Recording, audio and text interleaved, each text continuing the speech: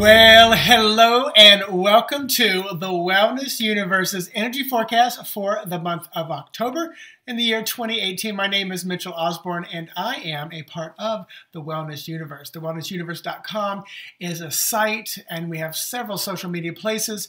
Our own social media group at wellnessuniverse.com where you can find peacekeepers, wellness healers, people of all different kinds of work coming to you to bring the energy and the work that they do to this world to make it a better and higher vibration place. So check it out. So here's your energy forecast for the month of October. Now, just a little side note, I remember reading this somewhere and I tried to research and find where I saw this, but I remember someone saying the month of October, it's a 10 month, is often like a snapshot of what the next year will bring.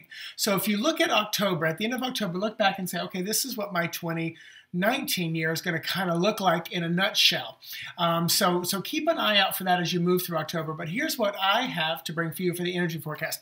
So what can you expect? I feel like we're going to have some more of that slow moving, very earthy, grounded spiritual work that we've got going on. But I believe it's finally going to come to an end. I think many of us through October, and I'm feeling like 15th, 18th, we're going to all go, wow, this has been a challenging couple of months or maybe even a year for a lot of people. And it's like, we can breathe again. It's like we're finally able to exhale. And then how can we best navigate this energy?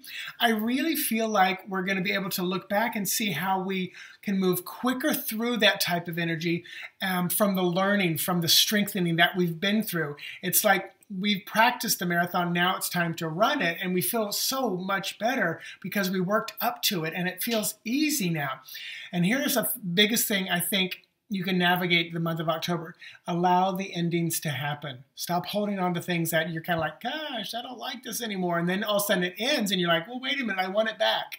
Relationship, job, whatever it may be, allow the endings to happen naturally. And then how are you going to grow? What are you going to learn from it all? I really feel like you're going to learn how to bring things back into balance. I feel like you're going to be able to assimilate knowledge and understanding as well as pass it on to others, what you've learned to be able to pass it on.